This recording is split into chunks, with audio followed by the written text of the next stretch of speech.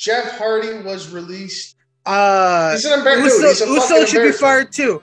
These guys, 100%. are going out there risking people.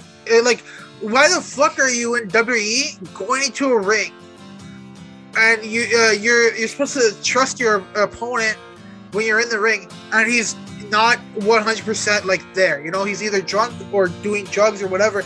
Like I don't understand. Like, why the fuck did he refuse? I mean, like, look at Mox. Mox is like, yo, I have to. I'm gonna go. I need to better myself. I need to clean. You know, I can't be drinking all the time and all this stuff. But Hardy's just like, no, I'm not going to fucking rehab. Fuck you. Fuck you, Jeff. What the fuck, man? 120